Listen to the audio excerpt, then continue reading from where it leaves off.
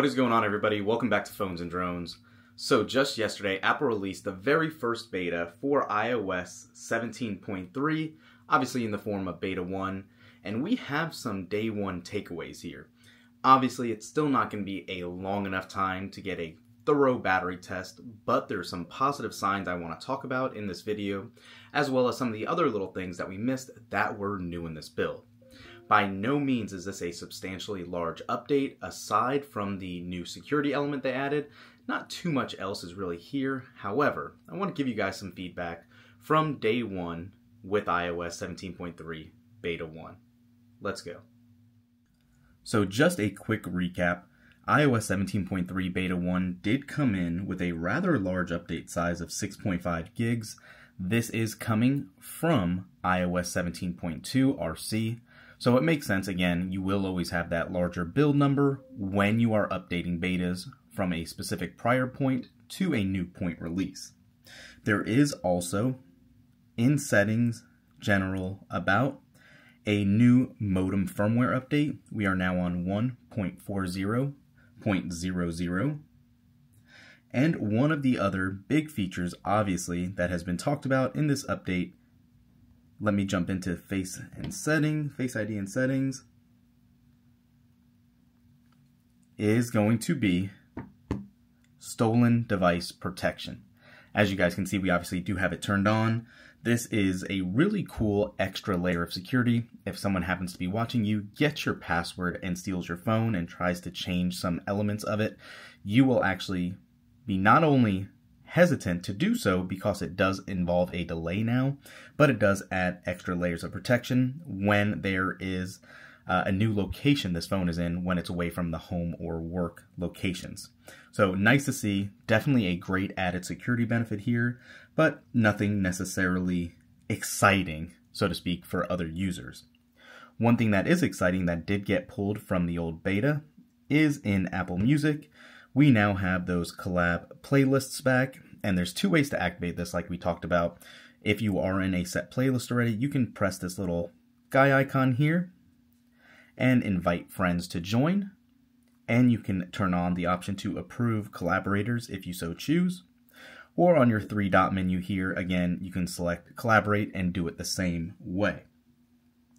Benchmark testing on this was just a little lower than what was on 17.2's RC, as to be expected with a new beta, so nothing quite shocking there. I would assume as well that, let's pull up a calendar really quick, this might be the only beta we're getting for this year. If we don't get a beta next week on the 19th, which is probably not going to happen because typically on original first betas, it does have a 2-week delay. We are not on the weekly cycle, so if we waited 2 weeks, that would put us right on par with Christmas, and usually, historically, Apple does not release updates during those holiday weeks. And then, again, fast forward to another week, you are now at New Year's. So, probably nothing going to be coming soon if we don't get anything on the 19th, probably until the 8th or so. It could even potentially be the 16th, just depending on Apple's internal cycle right now. So yeah, keep in mind, this might not be the best beta to put on your daily driver right now, just for these thoughts. You could be stuck with beta 1 for a while, if there's any issues. Now, let's talk about some issues. I have not experienced too many, aside from the Photos app not loading, as you can see here. You can scroll around, right? But it never does load. No big deal, I've restarted the phone, just not showing up. But aside from this, there have not been any extra issues that we found here. The plus side, and I hate going into this battery setting because it doesn't give you a true representation of your actual usage in the last 24 hours with your screen on time between charges and all that. I can tell you right now, battery life has been solid on this build. We have not experienced any real massive drain traditionally from any apps that we run day to day. So this is no worse for wear than what 17.2 RC was.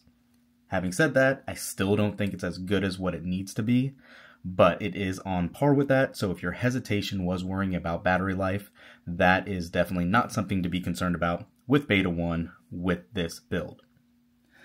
Also beyond that, obviously, there were some changes to the journaling app. So let's go to Journal. We have a couple of added options here. We now have cellular data toggles and some other ones as far as the media and Apple Music one as well. So you can see what you have here. I don't know about you guys, but I definitely get some, I guess we'll say, bombardment of notifications to remind you about journaling suggestions. You can obviously turn those off in these settings as well. That is nothing new. However, it is good to see here. And lastly, let's check the feedback app and see if that's been updated yet. It does not look like it has, pretty surprisingly, since we're a day later. Yeah, nothing's here. So the last update was on 12/25. So again, we don't know exactly what's been quote unquote fixed or not with this build, or what's been patched and working, or what bugs truly remain because this is not updated. The other call out too is there's not even a loading page. If you go back into settings, and we were just talking about Face ID and all that for the security changes, but if you go back in here, and let me put my password back in again, when you actually scroll down for stolen device protection and you can click learn more, yeah, it doesn't even work. It's still not a page that's actually viewable yet. So Apple's still tweaking a lot on the back end. Pretty surprising a day later. A couple hours is pretty common, but not the next day not to have this information. So that's it. Again, let me just recap for you guys. Battery surprisingly has been pretty well. Stability has been pretty well. You're not going to see a big decrease in performance if you're coming from the RC. And the new features, Apple Music, and obviously the stolen device protection is here. I don't personally see any reason to jump to this update if you don't need those specific features. Maybe wait for Beta 2, but if you wanted to, the OTA is out now and available, probably for registered developers and any public testers, I would say probably later on today or next week. That's it for this one, guys. Thanks for watching. Let us know if you downloaded it. How are you doing on this build for your first day? We'll catch you in the next one. Peace.